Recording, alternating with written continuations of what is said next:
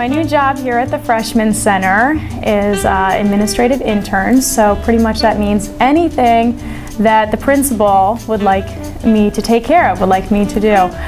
So a lot of the responsibilities that an assistant principal would have, so visibility in the hallways, at the buses, in the cafeteria, at a lot of the school events. That part's a lot of fun. In the past year, I thought a lot about what I want to do professionally with the second half of my career.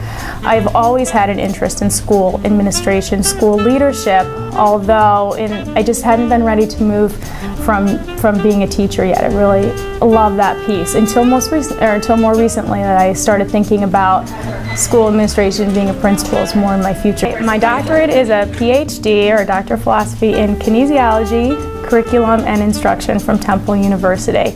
Of course, I was at Milford for 12 years, so a long time to get to form friendships with colleagues, and I miss working with the people at Milford.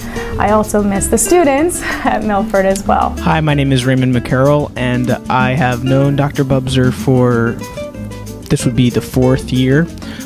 She was a gym teacher at Milford Middle School, and I think it's great that she's taken leadership opportunities here at the Freshman Center.